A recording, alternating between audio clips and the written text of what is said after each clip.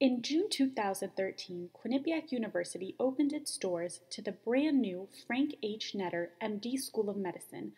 This May, the inaugural class will be finishing their very first year of medical school.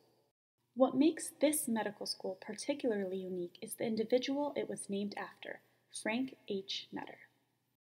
Coming to this medical school was made possible by the generous donation from the Netter family. This medical school is another way to remember Frank Netter and the legacy he had left. Frank Netter's wife Barbara and his first cousin Edward made the generous donation that gave this medical school its start.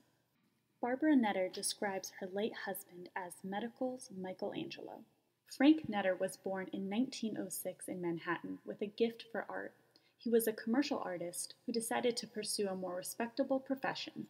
Thus, he abandoned his artwork to study medicine at New York University Medical College. After graduating medical school, he trained for a short period as a general surgeon.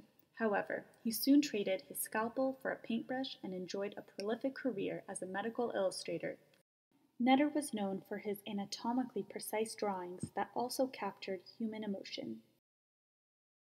In 1989, Netter published atlases of the human anatomy, which were the first of their kind. To this very day, Netter's atlases are the center of medical education throughout the world.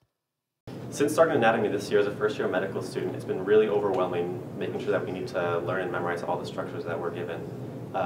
So having the Frank Netter Atlas as a resource has been really invaluable, and I use it almost every day. Medical students spend their entire first year dissecting a cadaver and learning nearly every bone, organ, blood vessel, and nerve in the human body.